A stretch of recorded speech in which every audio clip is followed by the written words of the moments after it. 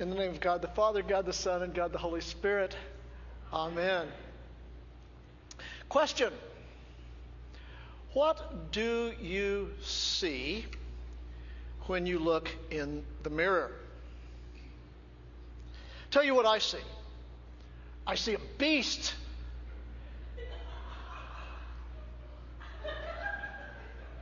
I see someone who should not be messed with. When I look in the mirror, well, here's what I see.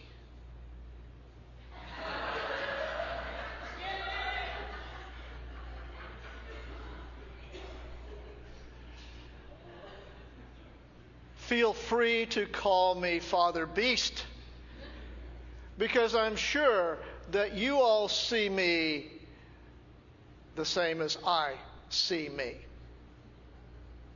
Or maybe not. You know, this whole thing of identity and self-image, it can be confusing. I mean, apparently, I don't think you see me the way I see me. And am I really seeing the right thing? Am I really a muscle-bound person with the beast tattooed on my biceps? Or am I just a guy who probably should work out more? Which is it? Who am I anyway? Well, this question, who am I, is one of the most important questions anyone can ask. And there are a lot of ways that we can seek insight into that question. So there are personality tests that you can take, like the Myers-Briggs personality inventory. I did that. It told me, for those who may understand it, it's that I am an INTJ, which means I'm introverted, logical, future-focused, analytical, and boring. Okay, I added the boring part, but I'm pretty sure that all of us INTJs are not usually the life of the party. Regardless, Myers-Briggs gives some insight into who we are. A person can also just look inside themselves, look deep inside and find one's deepest desires and feelings. Or we can listen to what other people tell us. You're wonderful.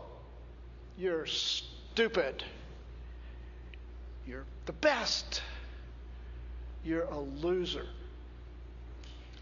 All of these and other things as well contribute to our self-understanding. But if we really want to know who we are, the place to go is here.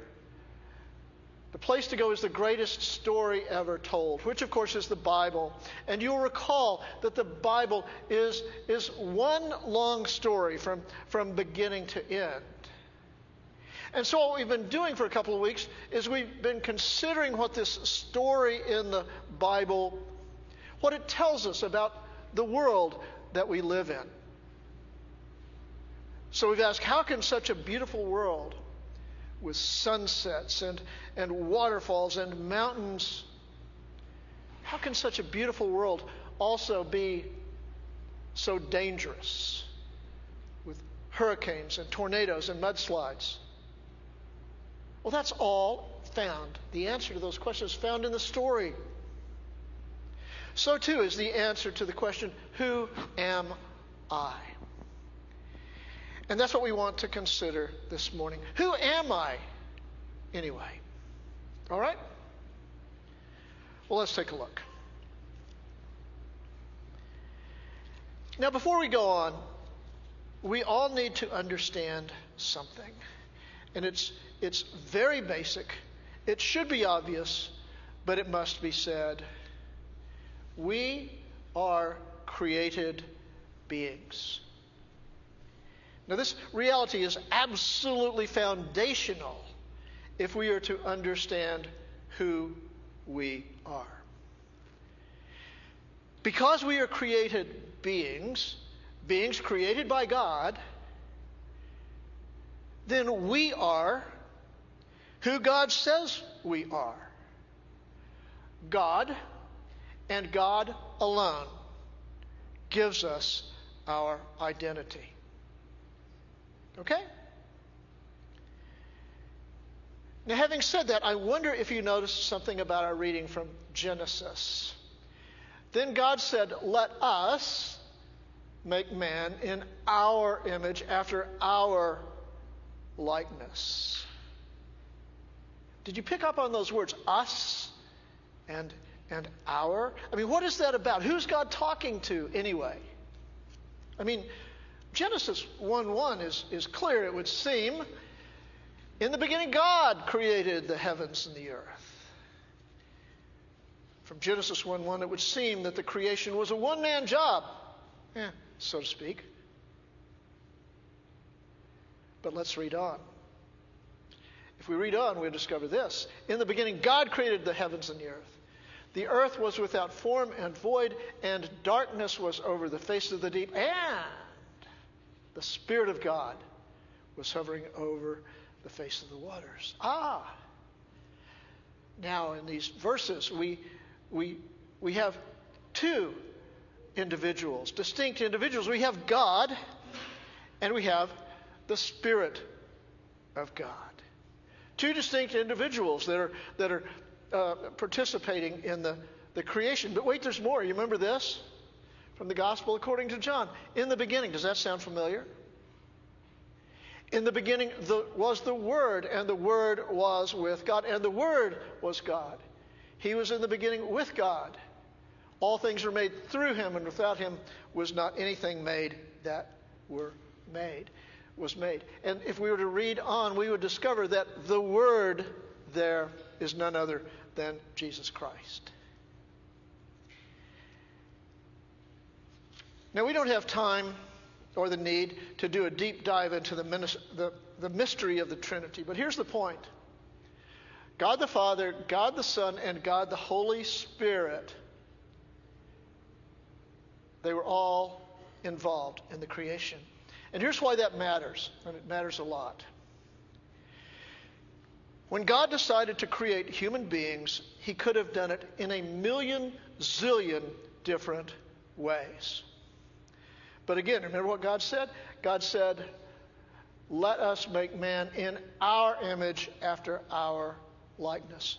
Which means that you and I, we have all been intentionally created in a special, unique way. We were made in the image of God. That is, we were formed in such a way that we somehow reflect something of the character of God himself. Well, one of the most important ways that we reflect the character nature of God is community.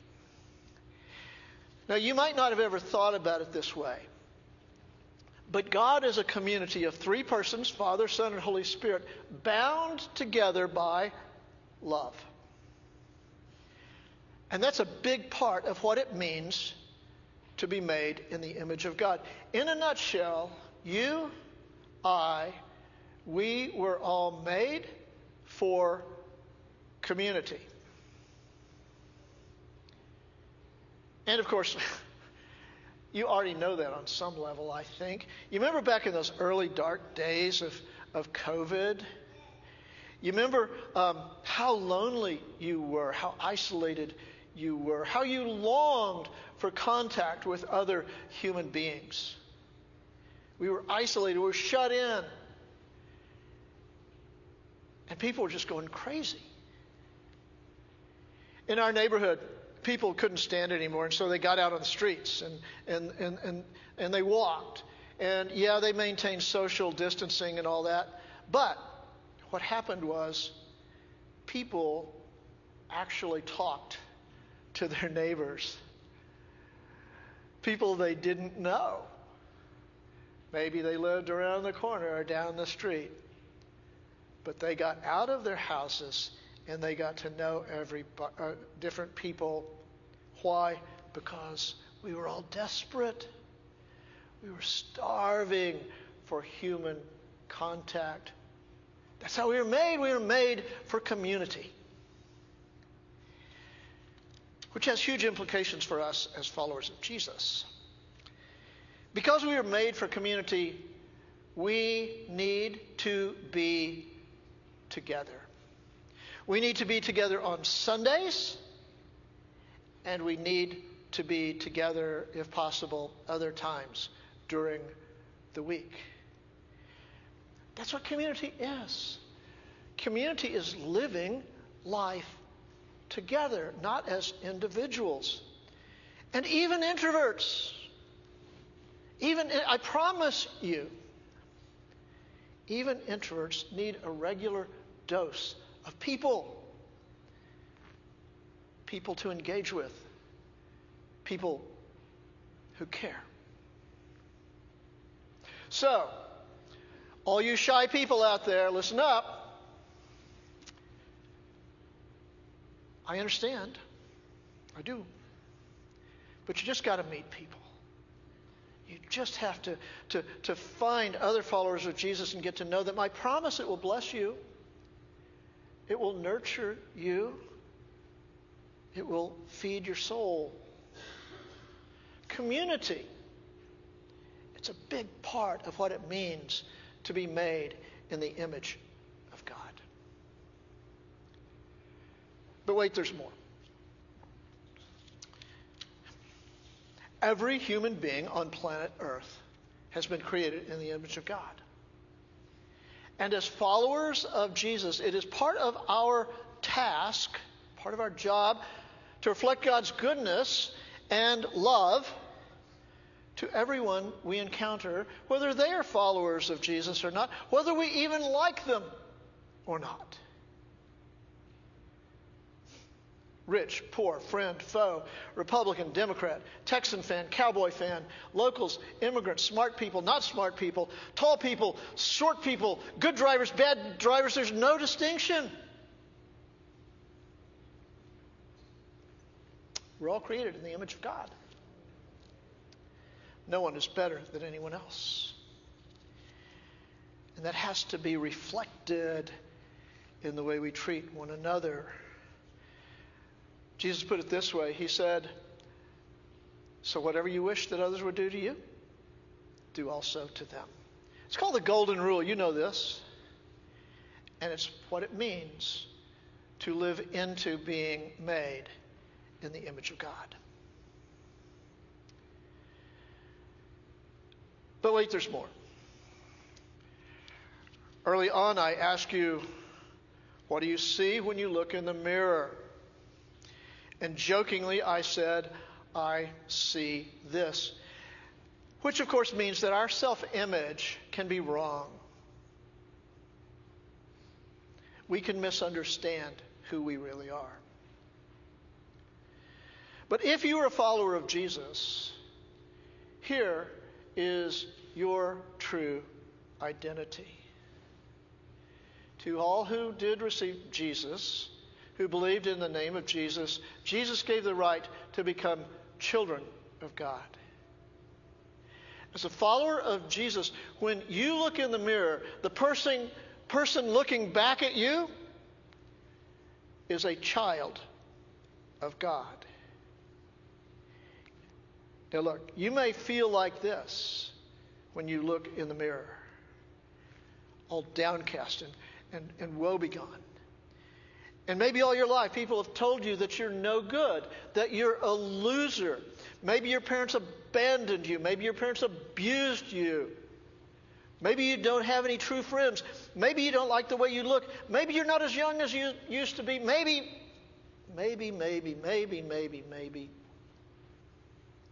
Whatever. Well, guess what? Those things do not define you. As a creature of God, only God has the right to define you. You are what God says you are. And God says you're a human being, created in His own image. And as a follower of Jesus, you are a blood-bought child of God. We remember that every Sunday. I hope it goes deep. God so loved you that He gave His only Son, that you should not perish, but have eternal life.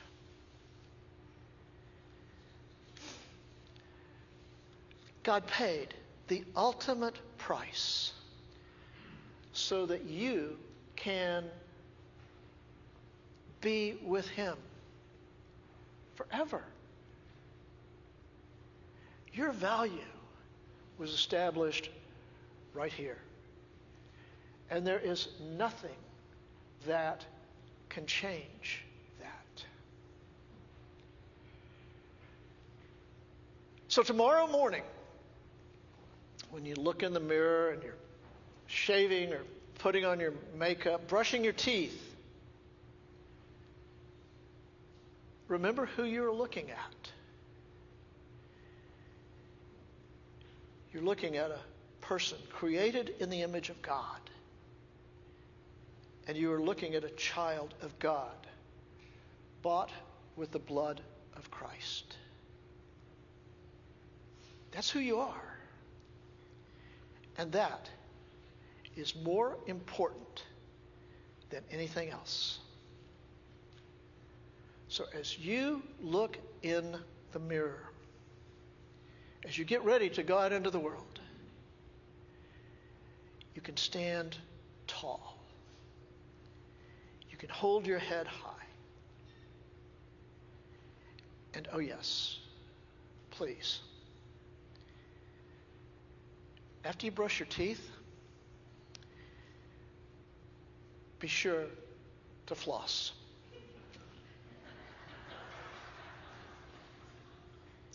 It's really important. Amen.